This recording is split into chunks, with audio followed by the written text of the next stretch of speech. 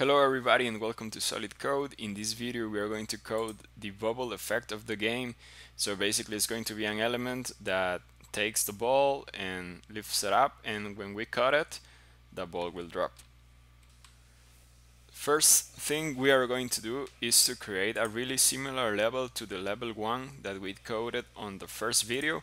So basically it's just a simple level where we have one rope and we can cut it and the game will finish.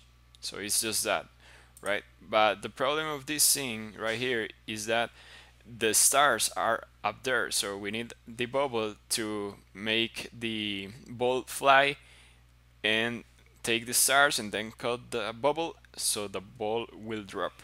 So first we start by using this sprite that I have here. I imported it. You can download it from the repository. The link is in the description, and we use it as filter mode point no filter. Then we are going to the prefabs and we are going to create a new object first. So we create an empty object and we are going to name it bubble. We are going to add an sprite renderer, and this sprite renderer will have the sprite of the bubble. So there it goes. Now we go to Zing and let's put it down. Let's put it there. Let's make it a little bit smaller. Okay, so there it is. Okay, we need to add this bubble to our prefabs because this bubble can be an element that could be present in other levels of the game. So we go to bubble, and now in the prefab we are going to add a rigid body to it. So it's going to be a rigid body that is dynamic. It doesn't have material, is simulated, and by default has gravity scale in 1. Later we will change that. And we are going to add a circle collider 2D, and I'm going to edit the collider. I'm going to make it smaller than the actual asset, and you will see why later. I'm just going to move it, and let me go here, and in the offset I'm going to center it more, maybe there, and I'm going to make it on Y a little bit down. Okay, so something like that. If we try to run this, let's see what happens.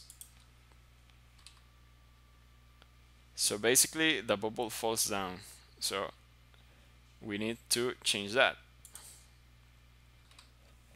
First thing, we need to understand how gravity scale works.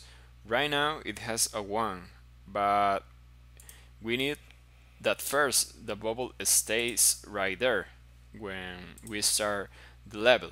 So we're going to put it to 0 just to keep it there, but later we will have to make it to go up. So let's see what happens with a negative value.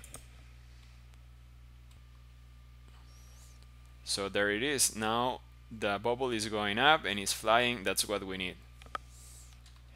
So first we're going to leave it on 0 at the beginning, and there we have it.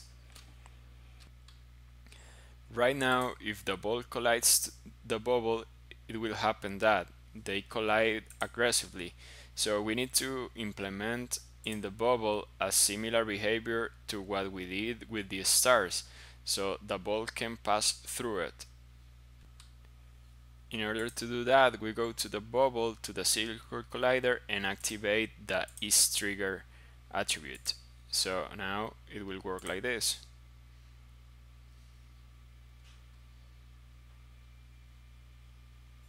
We cut the rope and it passes through. Now we need to implement the collision effects or actions after the ball collides with the bubble. So for that we are going to create the bubble script. I already have it created here, and we are going to edit it.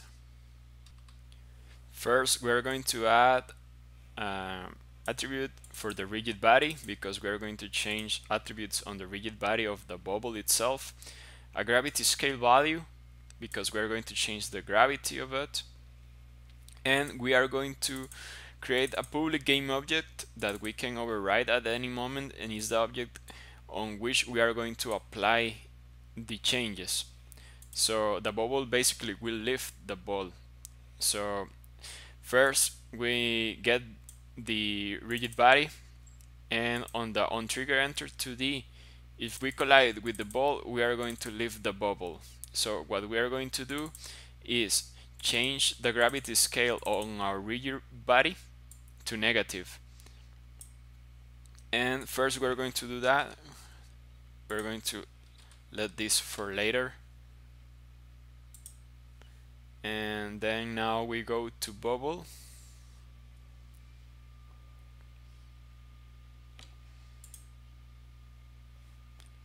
And we are going to add that component, the bubble script. We can see here the attributes, and for now we are going to leave the game object ball as null for now. Now when we cut the rope, the bubble starts. Now we need that when they collide, the ball also gets affected by new attributes on the rigid body. So first we are going to drag and drop here in the object. Here we are going to drag the ball because we want to affect this ball, and we are going to do some changes on the script. Now for the ball, what we are going to do, we will have reference to the ball here, and what we're going to do is to change the velocity only on Y, and we are going to put it to 0, so that will make it stop the fall that is having. After that we are going to put the position of our bubble object so it looks like it is moving with the bubble, and we are going to change the gravity scale of it. Actually here is minus. I made a mistake here, is without the minus, because we already changed the rigid body of our bubble and we are using that one to set the gravity scale of our ball. If we test it, now we have the bubble lifting the ball. So here it says that I have an error, and it's because for the stars I didn't set the destination thing that we saw on the first video. So I'm going to do that for all these stars.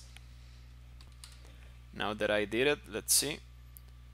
We should be able to reach the stars. So great, now it is working. What we need to code now is that when we cut the ball starts falling. So we need two changes, one on the bubble script, and the other on the cutter.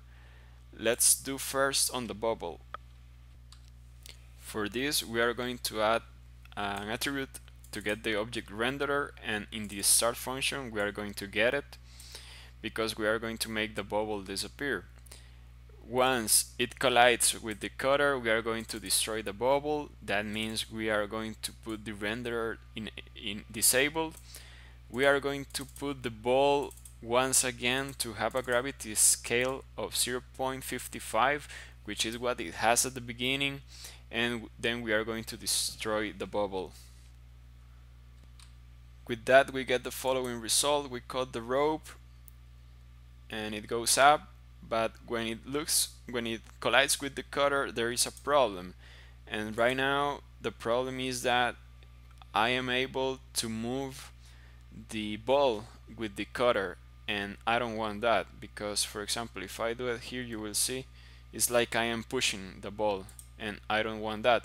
So we need to ignore the collision of the cutter with the ball. Let's do that.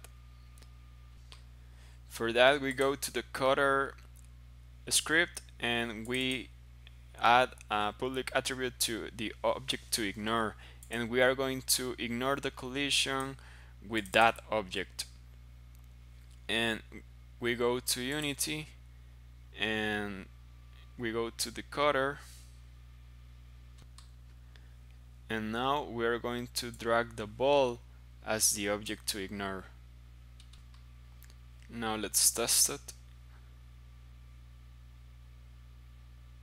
and we cut the bubble and the ball goes down. So now it is working. This is what we expected. We already have this bubble working. Thanks for watching. On the next video we will see about obstacles and create paths for those obstacles to repeat themselves. Thanks for watching. Please subscribe if you like this kind of content. Give us a like and see you next time. Bye.